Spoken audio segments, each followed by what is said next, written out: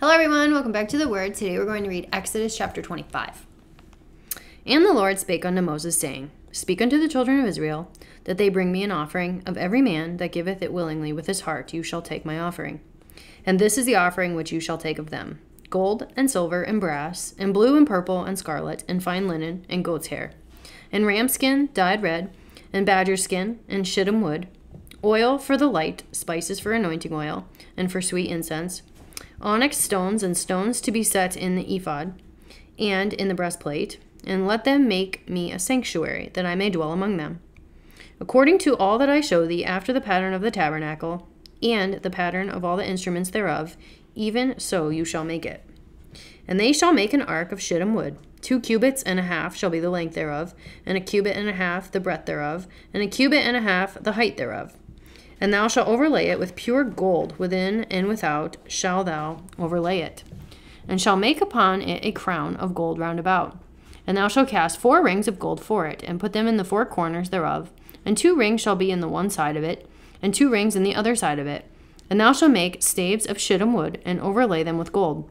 And thou shalt put the staves in the rings by the sides of the ark, that the ark may be borne with them. The staves shall be in the rings of the ark, they shall not be taken from it. And thou shalt put into the ark the testimony which I shall give thee. And thou shalt make a mercy seat of pure gold. 2 cubits and a half shall be the length thereof, and a cubit and a half the breadth thereof. And thou shalt make 2 cherubims of gold, of beaten work shalt thou make them, in the 2 ends of the mercy seat, and make 1 cherub on the one end, and the other cherub on the other end. Even of the mercy seat shall you make the cherubims on the 2 ends thereof. And the cherubims shall stretch forth their wings on high, covering the mercy seat with their wings, and their faces shall look one to another. Toward the mercy seat shall the faces of the cherubims be.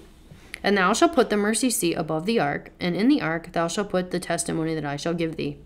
And there I will meet with thee, and I will commune with thee from above the mercy seat, from between the 2 cherubims which are upon the ark of the testimony, of all things which I give thee in commandment unto the children of Israel.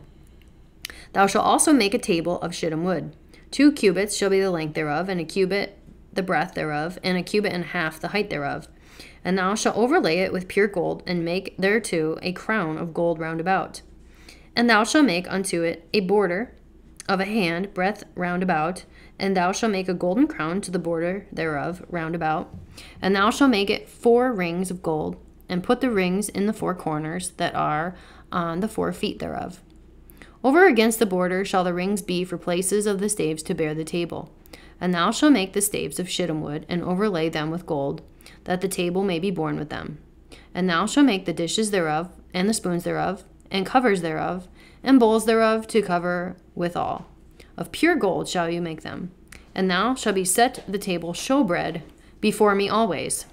And thou shalt make a candlestick of pure gold, of beaten work shall the candlestick be made. His shaft and his branches, his bowls, his knops, and his flowers shall be of the same.